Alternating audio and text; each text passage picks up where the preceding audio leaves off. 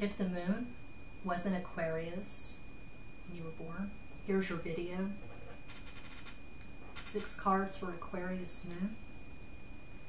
I have been at this for a few hours. I did a video for Patreon. I decided, since I had the wig and the makeup on, just go balls to the wall and do moon sign readings for extra basic. We are in the energy of the new moon in Leo. I got to do new moon stuff, so I'm making these videos really short. What's cool about using this webcam? It's a wig, don't you know? What's cool about using this webcam and all these lights? You can see my green eyes. I didn't know that I had green eyes until I met my Leo ex, my son's father. We met, fell in love, 2004. I was 31. All my life I had thought that I had blue eyes. He said, no, your eyes are green. They change colors. Blue, green, blue-green, green-gray, blue-gray. I've got mutable eyes. But they look cream on this webcam, and I like that. Right now I like the way I look.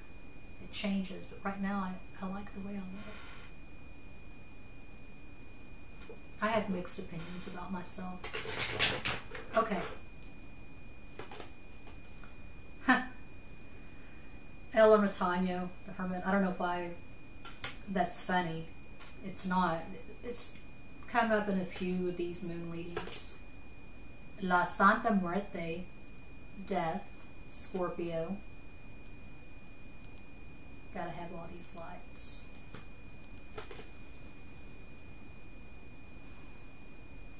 Toast of Oros, Two of Pentacles. One smart thing that Barbara Walters said once. I don't like the way she interviewed Dolly Parton. I don't know, it was the 70s or the 80s. I was watching this analyst. He was analyzing this Barbara Walters Dolly Parton interview, and he was talking about how Dolly Parton really showed her class, and Barbara Walters was really cheap in this interview. She was really just saying some shitty things and asking some shitty questions. But one smart thing that Barbara Walters said once, according to People Magazine or Us Weekly or some shit, she said, if I look good or if I look terrible, it's all lighting. And there's so much truth in that. So the Espadas, Page of Swords. She used the word hillbilly in this interview. Who does that? So how does it feel to be a hillbilly? How does it feel to go from being a hillbilly to being an icon? The fuck? My Capricorn ex often referred to me as a hillbilly. Words of love. Four of Swords, Cuatro de Espadas.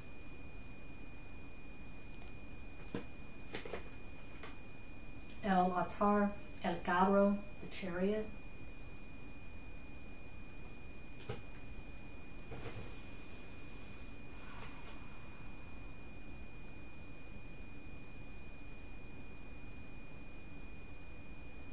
This is very introspective. This is very quiet. This is quite introverted, introspective, subdued energy. Your focus is on yourself and your spiritual, mental health. I'm not seeing a relationship. If you're currently in a relationship, it looks like you're giving each other a lot of space. I don't see closeness. I don't see sex. I don't see good, consistent, gratifying communication. It looks like you're on this spirit quest. You're on this spiritual path, and you're really committed to that. You could be going through something significant. You could be recovering from a loss. You could be recovering from the ending of a relationship that had extreme highs and lows, something that was just really toxic and unhealthy and imbalanced. But you're trying to regain your balance. You're trying to take care of yourself is what I'm getting from these cards. Please provide an energetic summation for Aquarius. Tres Mas. 3 more cards, por favor. Tres Mas, por favor. The sexiest thing about me is probably that I'm bilingual. I have this really dry sense of humor. I am joking. I'm not bilingual. The only Spanish I can speak is what I see on cards. I couldn't have a conversation with someone in Spanish. Now, if I go across the border or anywhere they speak Spanish, I know how to order a beer and tacos in Spanish, ask where the bathroom is, ask where the whores are in Spanish. ¿Dónde están las putas? ¿Dónde está el baño? Quiero 2 tacos y una cerveza con limón, por favor. So, I'm not really bilingual. Maybe I'll start listening to subliminals on that. Right now I'm listening to Dylan James, sleep affirmations. They definitely help. Okay, so La Justicia, justice. You're trying to regain your balance. You were out at sea, storm-tossed. You survived something brutal, maybe, and you're on dry land. You're...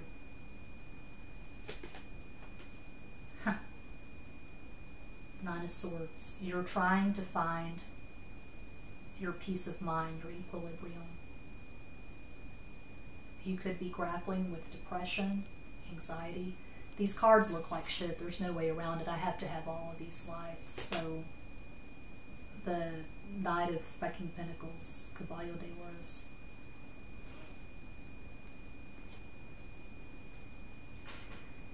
If you're currently in a relationship, it looks like it's not gratifying, to say the least. If you're in a relationship or a connection, someone is giving you the bare minimum. It's not balanced. You could be obsessing over this person. So I usually stick to one narrative, but I'm seeing possibilities here. Either you're alone and you're working on yourself, you're trying to find peace of mind after something that ended badly. You could be healing, as is so often said at TarotTube. You're in the process of healing. I'm 49 and I'm still healing from things that happened in the 70s, but whatever. Either you're alone and you're really focused on your well-being, your health, or if you are in a relationship or a connection, it's very minimal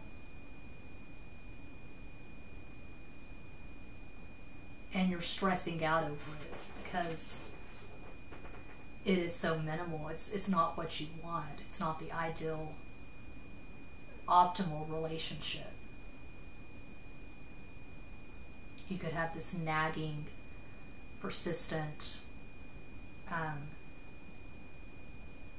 dialogue with your higher self, your spirit guide, your angel, God, your deity, whatever. There's this voice in your head saying, you deserve so much better. If you're hearing that, pay attention, take notes. Is this person worth the wait?